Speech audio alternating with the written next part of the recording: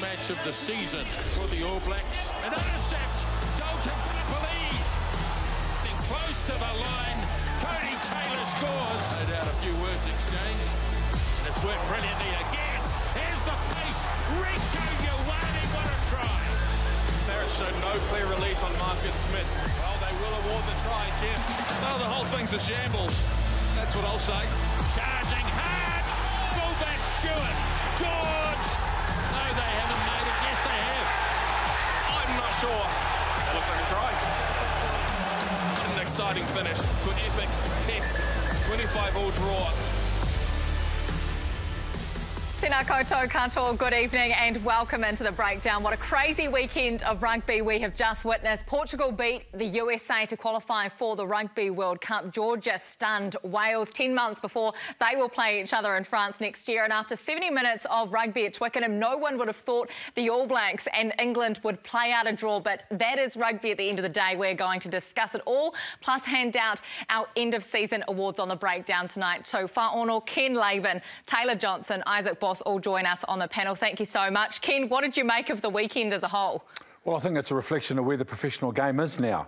And you alluded to some of those close results and some of what we would normally regard as upsets, which are now becoming norm and par for the course. Like if we want to talk about norm and par for the course, well then England beat the Black Ferns in the final at Eden Park last week. Well, it didn't happen. Our expectation, given our fantastic record against England, was that this would be another comfortable win, except somebody forgot to tell England that. They got up at the end. Sure, they had the numerical advantage with Bowden sitting down for 10 minutes, but nonetheless it made for a thrilling contest. Disappointment from an All Black point of view that they didn't get the win, but nonetheless a thrilling match. Yeah, I think the test matches throughout the whole interview tour have been fantastic because, as you said, there's no preconceived ideas as to who's going to win. You know, you saw Italy beat Australia. They've only ever won 11 games in the Six Nations since being there since the year 2000. So to get a big scalp like the Wallabies last weekend was incredible. And just the game this morning was wow as well. So, look, I've never got up so many times at 2 a.m. and 4 a.m. to actually watch these games because I'd always think, oh, you know, they'd get the win easily. Yeah. Yeah, I agree. I've been up a few weekends in a row all night watching all the games because they're all so exciting. And I think the thing is, us as being in the Southern Hemisphere, and we spoke about earlier on, we actually got to give these Northern Hemisphere teams a little bit more respect because anyone can beat anyone on their day.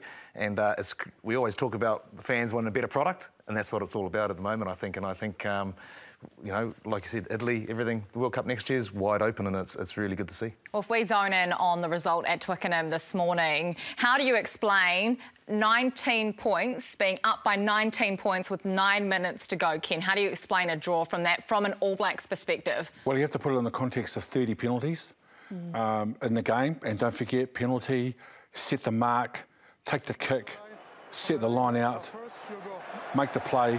And then this was an enormous bit in the game when Bowden got sin bin. Exactly the same way as what happened to the England player last week in the Black Ferns final. And of course those tries at the end came on the edge, where under normal circumstances that's where Bowden would have been defending.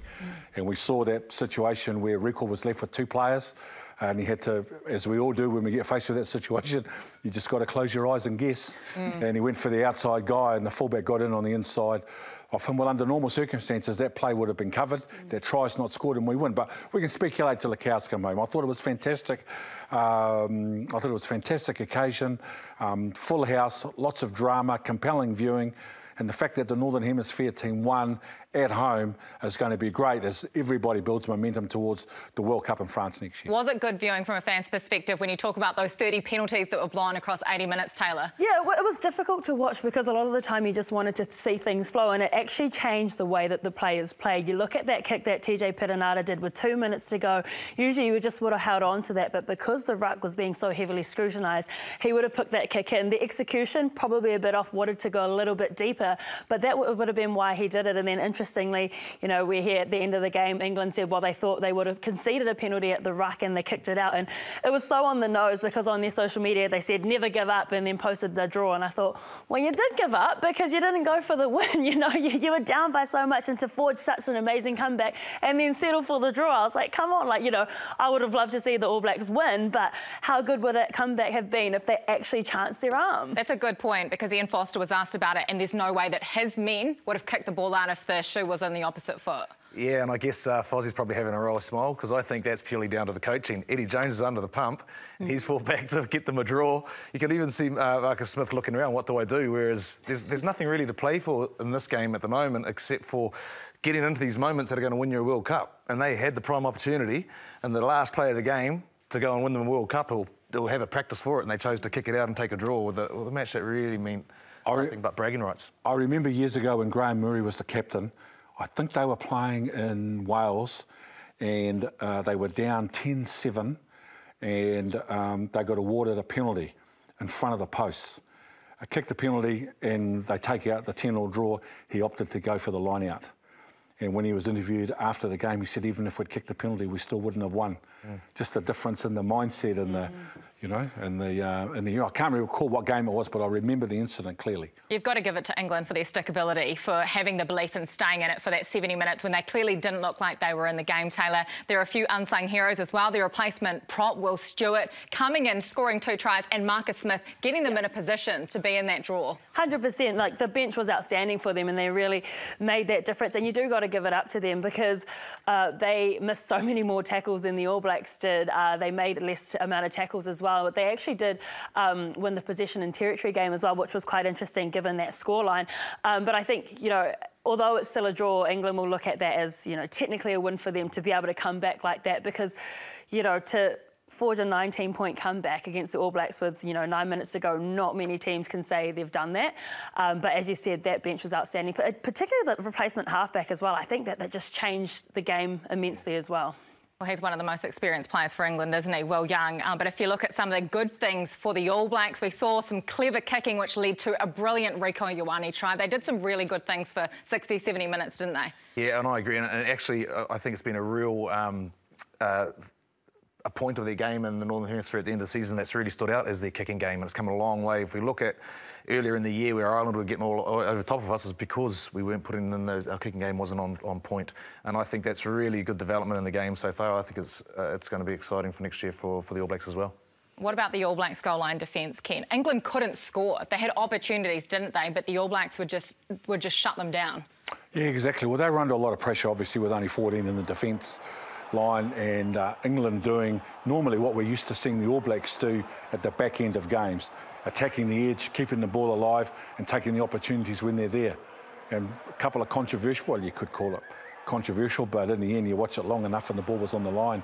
In this case here where the try was awarded.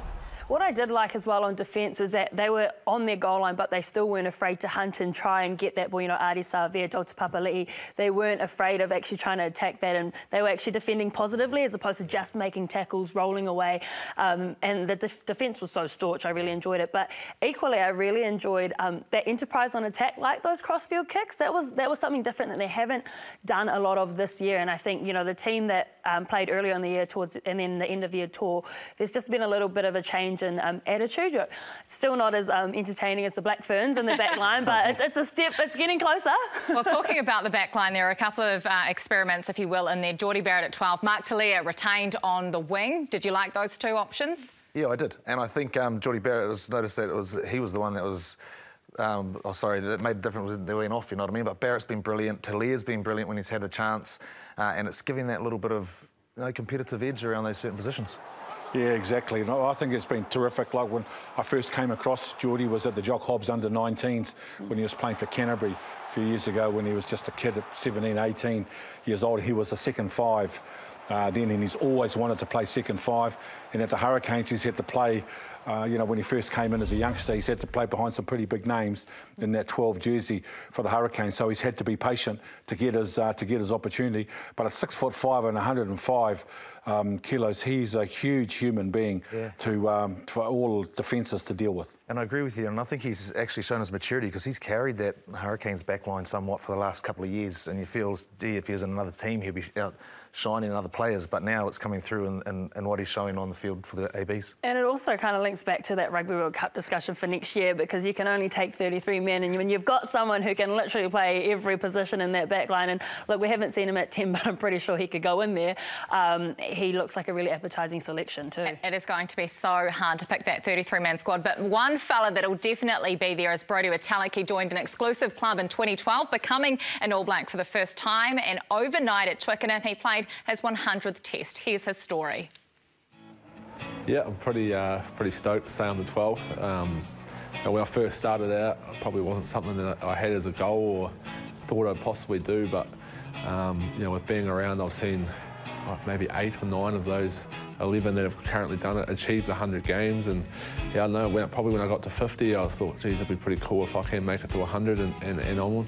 So yeah, here I am. I'm pretty proud to be able to say, once I achieve it, that I have. Do you feel as though you're a different player now than you were?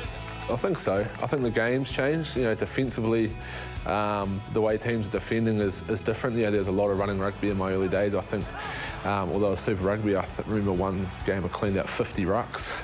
It was just a different style of game to now, but hopefully I'm a little bit street smarter and with a bit of age and experience.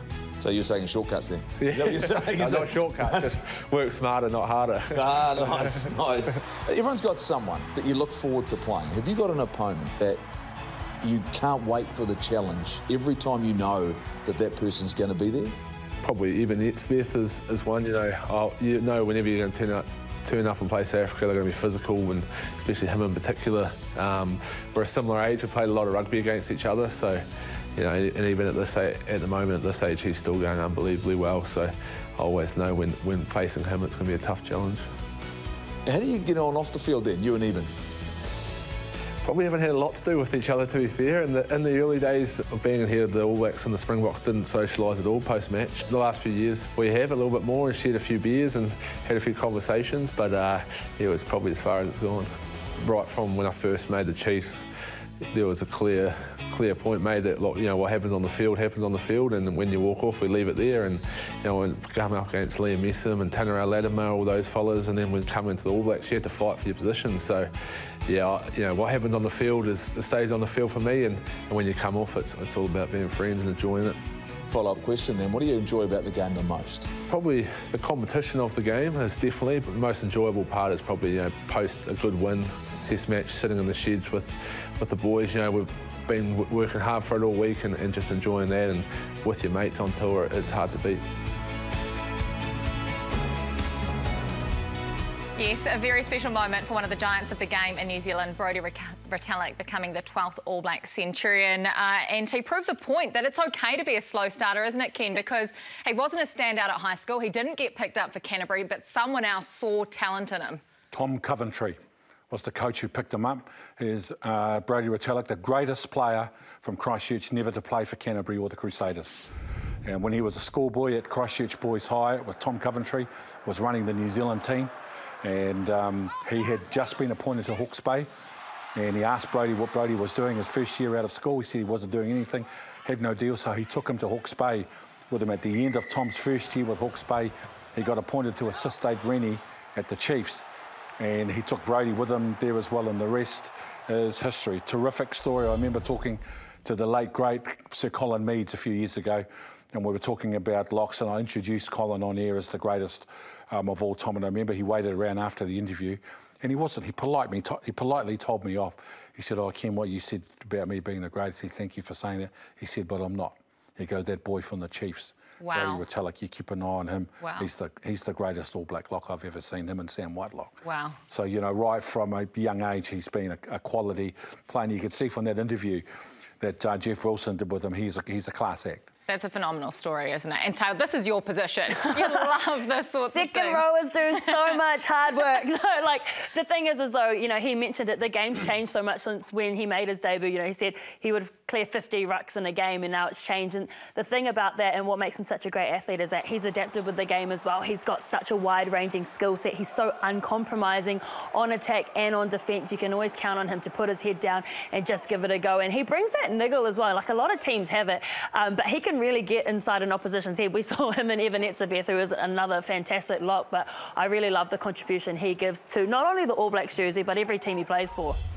Yeah, exactly. I agree with you. He's got that hard-nosed, uncompromising attitude, but he can separate the on-field and off-field. Yeah. And what I like about him is, and it probably comes through in that interview and he'll never tell you, he's so humble, but he's a culture leader within the team. And he doesn't ask much of everyone else that he wouldn't do himself, but he also drives those standards, and he expects that humility from everything. It's really nice to see his family, you know, there as well, and his partner celebrating that moment with him in Twickenham. He is going to go down as one of the greats of the game, isn't he, Ken? It is a phenomenal story that you just told. He tends to get in people's heads, and so does the head coach of England, Eddie Jones. Eddie, I'm fascinated to hear your thoughts on that game, because the game was gone essentially, but your team showed great courage. What did you make of the contest as a whole? Well, I thought, New Zealand played superbly the first half. I haven't seen them play with that consistency in terms of being aggressive around the ball. They used their tactical attacking kicks to real advantage, and I thought they were superb. And we just had to hang in there. Sometimes you just got to hang in there, take what you can. Everything seems to be going against you. And then those games, you're always going to get a period where it goes your way. You start to get the 50-50 from the ref. You start one or two players fall off, and we had to stay in the fight. And then when we got our opportunity, I thought we were superb. So they're clearly disappointed because they felt as though they let one slip. Are you really happy with the way you finished, or do you expect more of this group? Oh no, we expect more. We're not happy with the first 40, but sometimes when you're not at your best, like we were probably 2 or 3% off in the first half. That to find your best is one of the most important things, and I reckon in any team's development there are certain moments you have that are really important. Maybe one of those was today for us.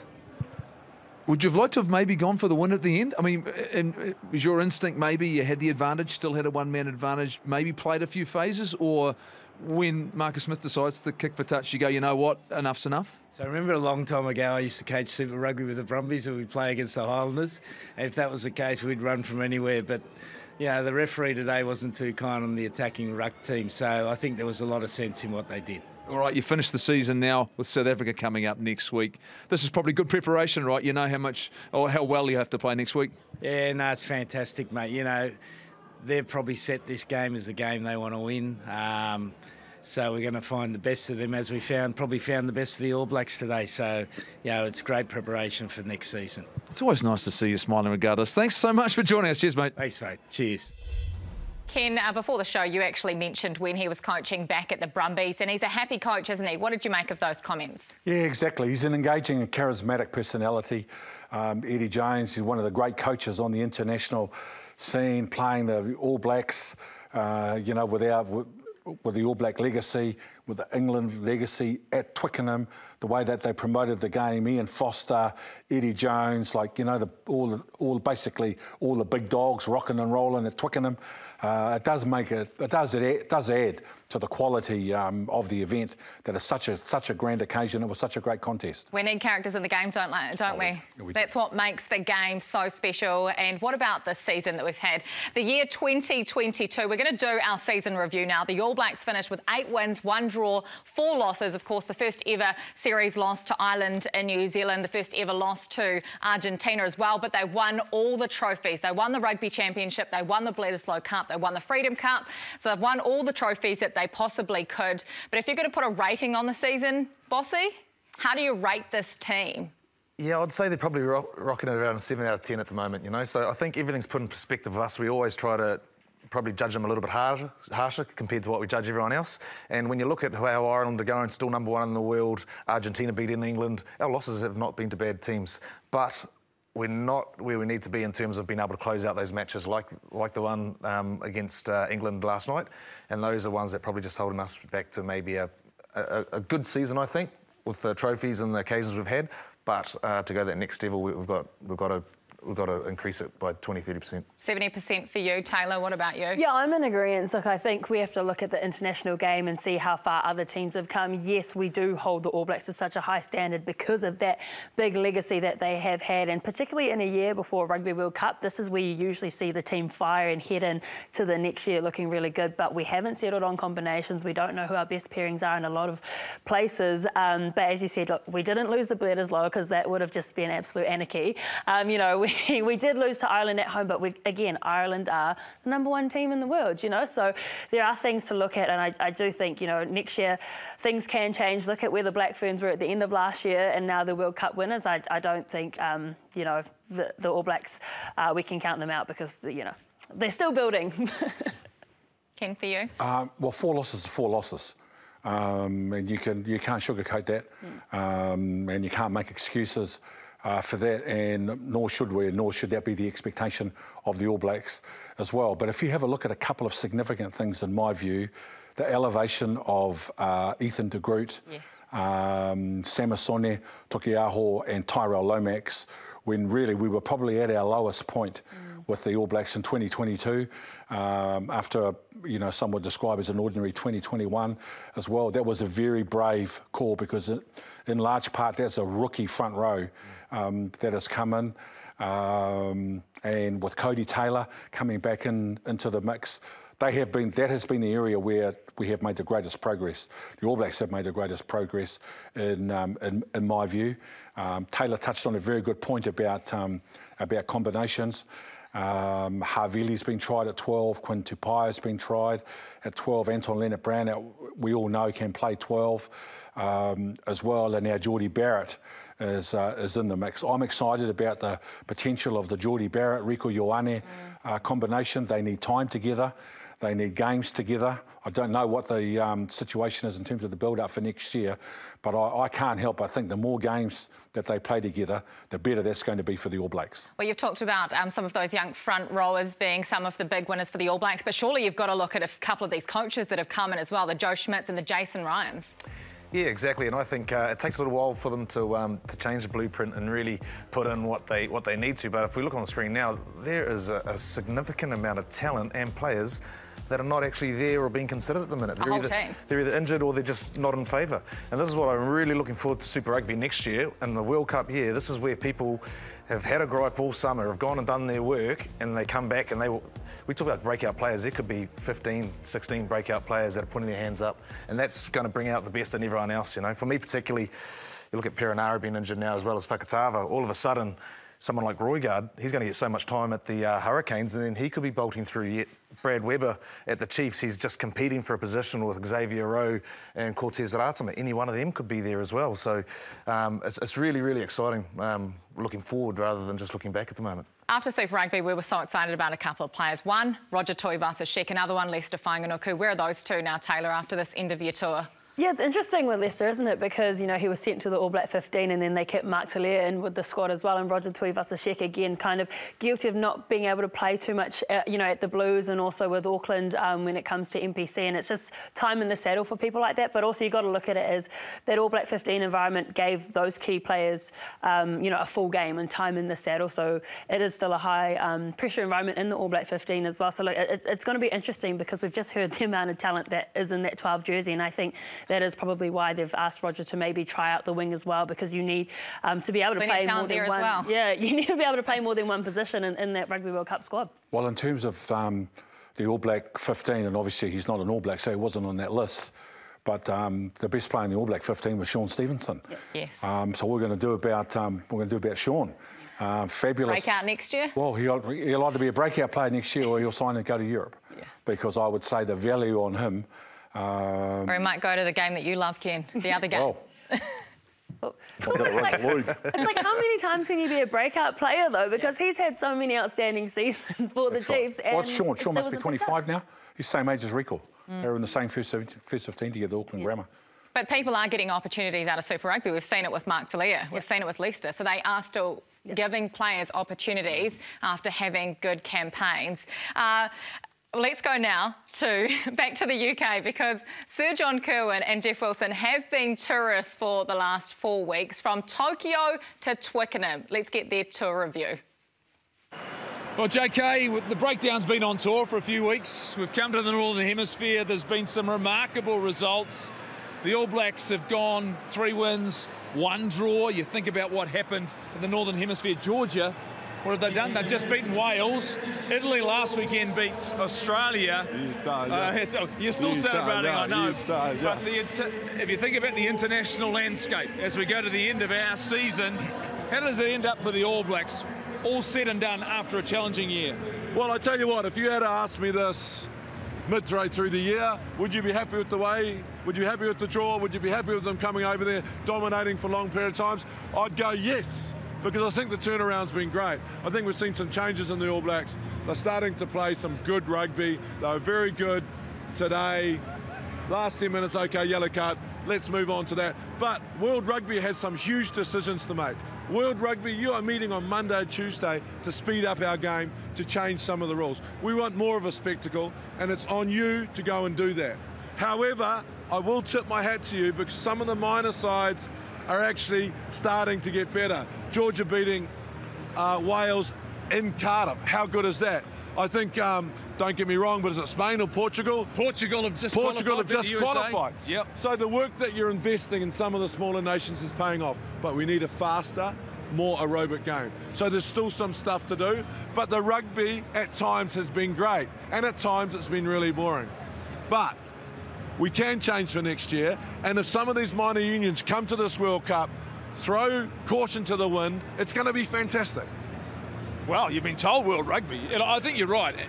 It will help us, I'm sure, for the All Blacks. But I think about the All Black season and what we've done. We've exposed players. We've given them opportunities. The opportunity to take themselves to the next level. And for some of these young men who now tasted playing at Twickenham, tasted playing at Cardiff, it's going to prepare them. But they'll look back, I think, on this game and go, you know what, we need to be better. Yes, it's a simple statement, isn't it? We need to be better, and here is why. Because World Rugby has never been as close as it is right now, right? Well, see, any team on any day can beat another nation. Tier 1, Tier 2, it doesn't matter.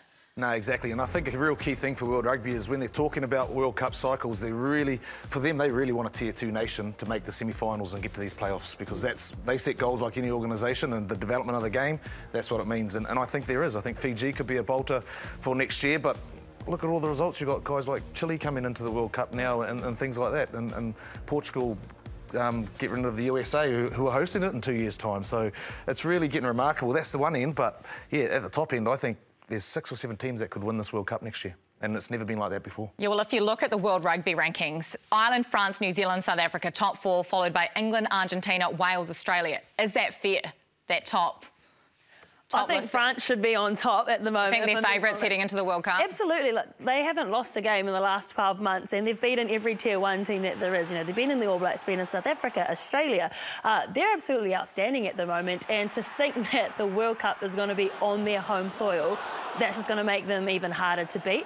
I think, you know, they're probably the best in the world right now, and Dupont has been outstanding as halfback, which is why he's been, you know, nominated again for World Rugby Player of the Year. But also, you look at the North American rugby, you know, USA and Canada both not at the Rugby World Cup next year, which is crazy, because we always call them the sleeping giants of rugby because they've got so many athletes, people who don't go on to make the NFL and, you know, the NBA, then they pick up rugby, and we see how well they do in the sevens with the likes, you know, Carlin Isles, who was a sprinter and came in, and things like that, Perry Baker. But you know, for them not to qualify for the World Cup is massive. And, you know, maybe it's the fact that the MLR needs better administration because there's teams dropping in and out of there. You know, it has so much potential, but at the moment they're not living up to where they could be. France have made France is scary for World Cup in next year. Their under-20s team won the World Under-20s in 2018 and 2019. No other country that I'm aware of has done the work at the age grade development level to put programs, processes and development players in place to prepare them for the future to the same degree that France has. They've centralised their under-20 program, very, very professional. And not only that, they've searched the world for quality players. Not all of them are born in France. There was some criticism a few years ago when the Japan, should I say with the French, top league, only 48% of the players playing in the French comp at one stage were eligible for France. They made some major changes to do, and I think only 2 French players were starting at, Bossy, you probably know that, at one stage only 2 French players were starting for a top side in the number 10 jersey. So the work that they've done to change it around, to make themselves more competitive and create their own pathways is reflected, as Taylor said, in their unbeaten run in 2022. With that unbeaten streak and having a home World Cup comes enormous pressure as well, doesn't it? Taylor said France are favourites going into it. Do you two think they're favourites? I think there's no doubt they're favourites just because the age bracket of their team is just so young and they've been on form anyway. But they've also got to do it the hard way.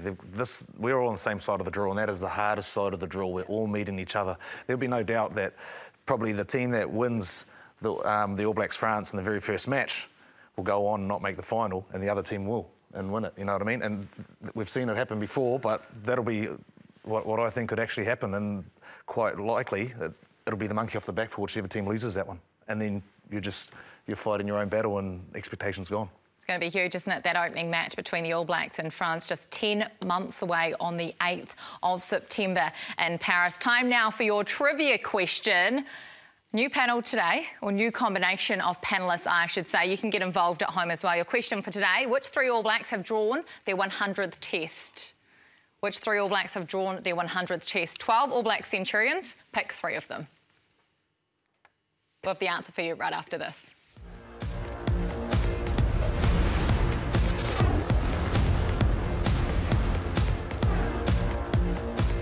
No mai, hoki mai, welcome back into the breakdown. Well, your trivia question was simple this week because you've already got the answer to one. Which 3 All Blacks have drawn their 100th test? 12 Centurions. You've done the math. You've eliminated some of the players. Who have you got, Ken?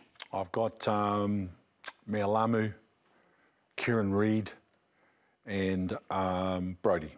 You two? I'm just copying, pasting, phoning a friend over here. Have you That's how I got anything through to high add then? school. It's pure guess, but it's got to be in the modern era, so I've gone Brodie, Dan Carter and Richie McCaw. Well, I'll tell you what, Uncle Ken, you were correct. All three, absolutely beautiful. That's 100%. And you're welcome back on the breakdown any day. Here is all of our All Black Centurions. You asked me for the list. Here's our 12. Pretty special list, isn't it, when you look at the names on there? They all stand out, don't they? Yeah, exactly. Fantastic legacy. You know, what do they say? 50 tests is a benchmark, I think, within the culture of the All Blacks themselves. And then to get 100, I know they play more tests now than they have in the past, so it's easier to achieve that milestone. But nonetheless, when you think about, you know, the reflection that we always see about players after their first test, to get to 100, and the piece that we showed earlier of Brodie, with, you know, his humility and his grace and the class of guy that he is, and understanding and realising how special it is for him to get 100. Very much so, very, very special. Well, it is time now for the fun part of the show, the fun part of the season, actually. It is awards time because the New Zealand Rugby Awards, the official awards, come out on Thursday, the 8th of December. That'll be live right here on Sky Sport at 8:30, but we're going to do our own awards. The first one is the Breakthrough Player of the Year. Now, this can be male, female. Who has been the breakout player of the season? What names are on the tip of the tongue? Well, it's probably quite an obvious one, but I think there's been a few notables. And I know you're probably going to say a couple of the same ones as well. Tilia was a notable one. Colin Navali is a notable one in the women's game, although she didn't play a lot. But I just don't think you can go past Ruby Tui. I just think she's been around so long. I didn't realise she had not actually played 15. So it's amazing how she's done this year. It is, isn't it? I mean, she's been a star on the Sevens series for such a long time, but this year she dedicated herself to the 15s game, made her debut during the Pac-4 and was a standout, wasn't she? Oh, it was a big risk for her to take as well, because she turned down that Sevens contract and said, I wanted to focus on 15s without actually being guaranteed a 15 spot, and she worked her butt off, really. You know, she did Opiki, she played in the Farah Palmer Cup, she played for Counties, and she was always there, you know, having played with her. She's an outstanding athlete, she's a real professional, and she brings so much energy to the game. You don't need your own hype woman if you've got Ruby Tui. She is her own hype girl, which is awesome. But I also want to mention Samisoni Taukei'aho as well, because... Breakout. Yeah, breakout. Breakout. He played last year in the All Blacks. He was injury cover last year, you know, at the Steinlager series, and then now, for me, he is our #1 hooker in the country. You know, he was called in for Dane Coles at the end of last year, and people were scared that, you know, he's born in Tonga, that we're just going to take his eligibility and, you know, he won't be able to represent Tonga anymore. But, you know, he's going to represent the All Blacks for a very long time, in my opinion, after this season. Such a good season with the Chiefs, which we are both big fans of. And all of us. Yeah, all except for Ken over here. You know, and for him, he's solidified his spot in that 2 jersey. Well, what about the man that wore the number 14 jersey today? Because we've mentioned him a number of times, right? Mark Talia, has he solidified his spot on the right wing, Ken? He is a true breakout star, isn't he?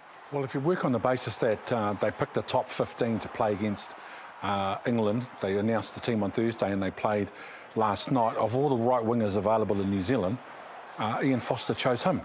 So you'd have to say that for the time being, he's there, and he's done a terrific job.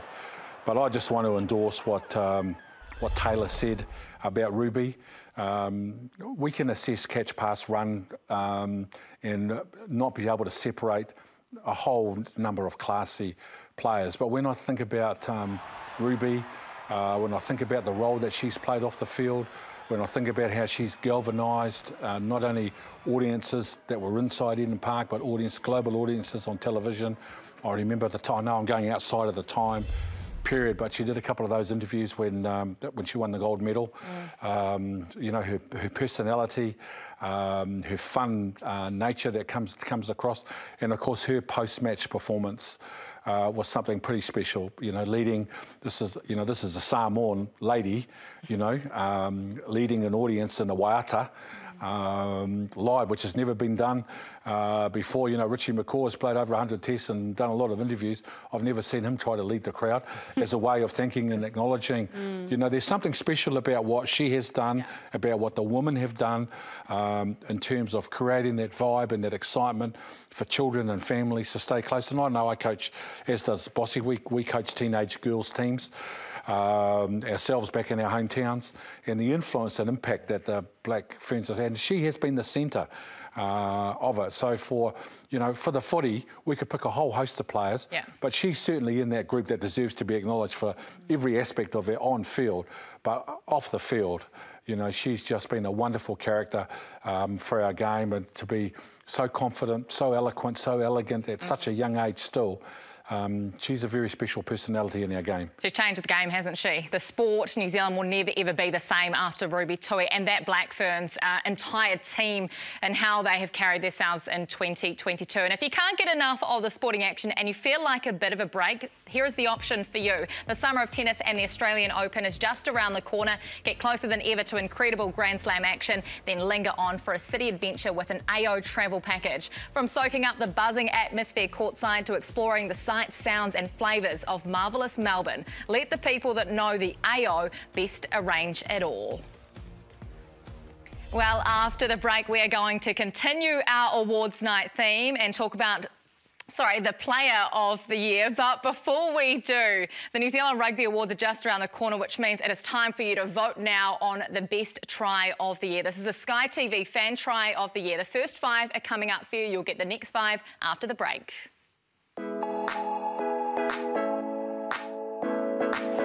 St. Thomas. And here comes Richie Tupoa late, running towards the sideline, but he's straightening up now and just busts through 2 tackles. They've gone too high on him. He gets the offload away to his fullback, Buster Tonu, who then links up with Harmer Campbell. This is good offloading, and that is a brilliant team try. Tyler Tupper with it, finishing it off. Orange just need to hold on and go through phases, which they haven't done. Well, objective number 1 was to get that set piece going. They've failed badly in that regard, and this is a counter-attack now from which New Zealand teams tend to inflict damage. To a Palatu, lovely ball inside to McKenzie, and it's taken up by Ruben Love, and he's got Stevenson outside him. Stevenson heading for the corner, and he gets his second try. That is ruthless from this New Zealand 15. So George Bower on the field at 17. Little kick into space. Jordan's after it. He's got it. Will Jordan. Oh, he is quite sensational. Yes, he won. Baylor. Oh, finds a hole for Benjamin Wainui, who's got Semple. Semple goes to round 1 and then 2. Ball back and field for 1 minute open spaces. The Chiefs are putting on a clinic. And Portia Whitman scores. He's going to make the charge. 4 minutes up the line. We're in the line.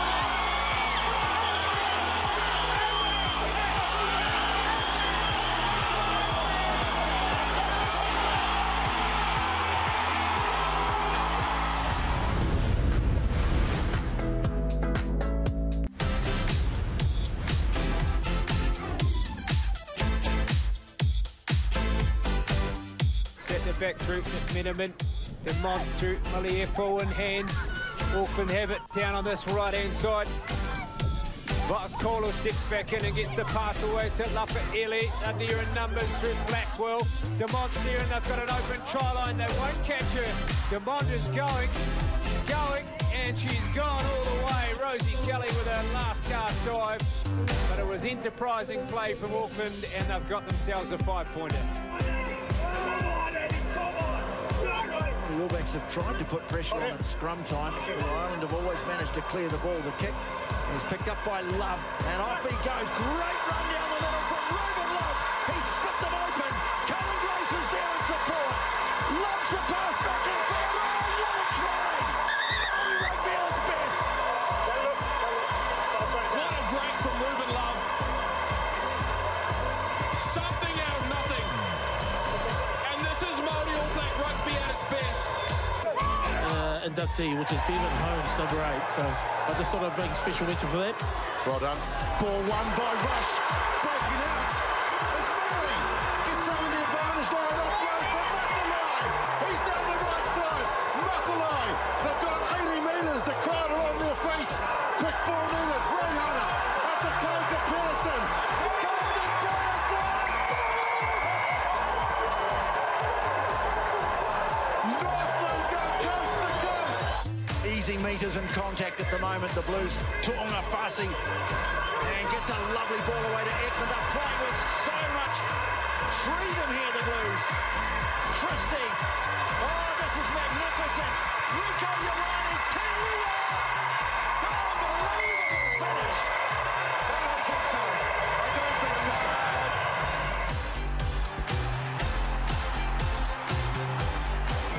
Nice hands from Ponsonby. And some space for New Zealand wide here. Flula, oh, what a show! And the go from Flula. Holmes in the middle. Holmes looking for support, taking on Kildare. Back to Flula. New Zealand straight from the ends of the world. What a try to start the second half. You have just seen the top 10 tries of the year, from club rugby in Petone to Northland to the Rugby World Cup final at Eden Park and everything in between. It is now your time to vote. So head online you can see the baseline just on the monitor there, skysport.allblacks.com, and it is your chance to vote because you have the final say. I don't know how the judges picked that. You guys were all calling a lot of those tries. How do you differentiate them? Oh, there's some great tries in there, aren't there? And I love the breadth, the width and breadth of every, league competition around the country. Geez, that last one sticks in my mind. I can't get that one out, eh? It's so hard because, a lot of them are really good individual efforts or, brilliant team tries. It just depends on, I guess, what your appetite is. But, man, some fantastic tries. And as you said, Stacey's try, I love that one. Probably one of my favourites. And really nice to see Sam Blackburn from the Petone club, that Petone Hutt Old Boys Marist, which is a club comp. I don't know that somebody must have done their phone and sent it in or something, but that's a famous McBain Shield game between Petone and Hutt Old Boys Marist. It's a tremendous legacy and history behind that contest. Was that a droppy to win the match? I think so. Oh, that's brilliant. Wow, rugby, it's a sport that just keeps on giving, doesn't it? Time now to continue our breakdown awards by naming your Player of the Year. All Blacks Player of the Year, Black Ferns Player of the Year. Ken, who's been the standout in 2022 for you? Ruahei Demont, says her mum. Demant says Ruahei. Take your choice. She's my Player of the Year. With the job that she's done in the number 10 jersey, especially in the big games. At the World Cup, she's a dominant player. Also, she's got one of the tries of the year there as well. She's been wonderful and a tremendous leader. We're blessed to have somebody like her at the forefront. She's an articulate, considered, intelligent person. Oh, I agree. 100% Ruahei Demont as well. She's the only Black Fern that has played in every single test this year, which is quite outstanding, and as co-captain as well. A leader on the field and off the field. She's really elusive as a 10 as well, and she can play 12, so when there's two playmakers on the field as well, she can really shine. She's been absolutely outstanding. And as you said, she's really smart, considered. I went to law school with her, and she's very much like that in the class as she was on the field, so I can't go past her. But also Ardie Savea needs an honourable mention as well, because he has been fantastic for the All Blacks. Yeah, and I do agree, Artie's been class. But look, like we said before, All Blacks got a 7 out of 10, and he's been the man at the front for them all season. You can't go past the team of the year, which is, I think, the Black Ferns. It has to come from them. Sarah Hiddenney's been good. I know Ruby's been good as well, but I think Portia Woodman's been the standout player for me this season, and she's been there pretty much right from the start of the year all the way through. Well, she broke records, didn't she? Becoming the greatest try scorer in Rugby World Cup history. Yeah, exactly. Well, I think, you know, that's my choice for Team of the Year. Black Fern. Wayne Smith is my choice for Coach of the Year. I just think that the women in 2022, they have such an impact on our game, like those crowds, record viewing audiences in New Zealand, record viewing audiences around the world, talking to our colleagues at World Rugby. Yeah. And I definitely think that it's appropriate in 2022 that we acknowledge the progress that the women's game has made. Huge, and I'm sure they're going to have a big night at the New Zealand Rugby Awards as well, the 8th of December. That'll be live on Sky. Not too long left of the show, but before we let you guys go, our final breakdown of the year, we want a bold prediction. Next year is Rugby World Cup year in France. It doesn't get any bigger than this. We'll follow on from the momentum we've just seen at this last Rugby World Cup. What is your bold prediction? Will there be a Nehe Milner-Skudder moment? I think there will be a couple. There'll be a few guys started in this team last night that won't make the World Cup. But my bold prediction... Name them. Oh, geez, that's putting me on the spot. That's bold. That's the most hated man in the country.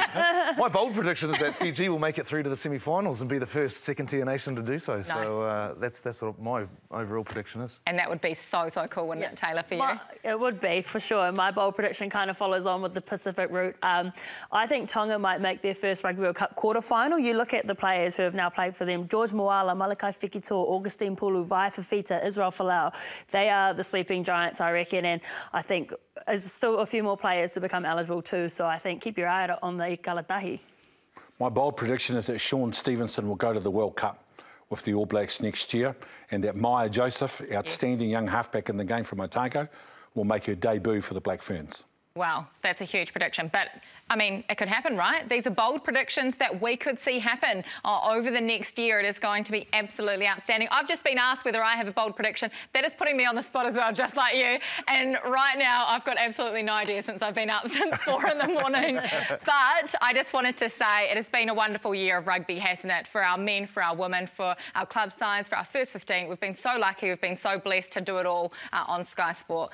Ken, for you, we'll leave you with the last word. Yeah, well, it's a privilege to do what we do. At the end of the day, we get paid to watch rugby. It's not a bad gig, the greatest gig in the world. I know that we concentrate a lot on the elite side, but our game is made up of 600 clubs, hundreds of secondary schools, volunteers, coaches, managers, and players at the grassroots level that make our game special and make it all the more enjoyable for us to be involved. Thank you so much. Thank you so much for joining us, and thank you all for being part. We are nothing without you, the fans and the supporters, and we'll see you next year. It's a new year of international rugby, and Ireland come to Eden Park to try and storm a fortress that has for 28 years withstood all challenges. Ireland came looking for their first win in New Zealand, but not here. The All Blacks say, this is our house. Put a reasonable performance on, a good start. And over goes Andrew Porter. And Ireland have beaten the All Blacks in New Zealand for the very first time. No Irish team has ever done it before. It's all down the line next week. That is that. Ireland win the series. And they fully deserve to do it. Look, I want to be better. I want the boys to be better, and I want to give them everything I've got. Do the best job I can for my country and for the All Blacks. He's got it. It's been a systematic dismantling. This is where we've been in the past. Backs against the wall, and when it goes up, I believe in these guys all the way. I think in many people's minds had to win here to save Ian Foster's coaching tenure. And the skipper has scored. Zach Payton. And the All Blacks have silenced the critics. For me personally, just my coach. Back him 100% side by side. To the board, who have unanimously agreed they have absolute confidence that Ian and this coaching group are the right people to lead the All Blacks through to the World Cup.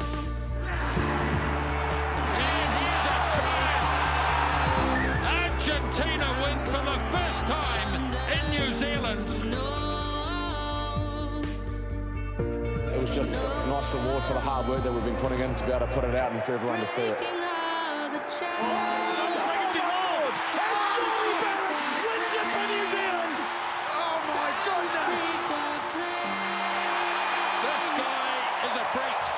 It's been conclusive, absolutely conclusive. Heroic from Japan, by far the tightest margin ever between these two sides. Sabia throws an outrageous dummy. Oh, what a try! On a world record night for Aaron Smith. Scotland were brave. The All Blacks got it right when they needed to, and look to the final match of the season next week at Twickenham. Here I am, pretty proud to be able to say so I achieved 100 games and I have. Here's the pace of Rieko Ioane. I think he's going to go all the way here. What a finish to the season, and what we finish up with at Twickenham is a 25-all draw.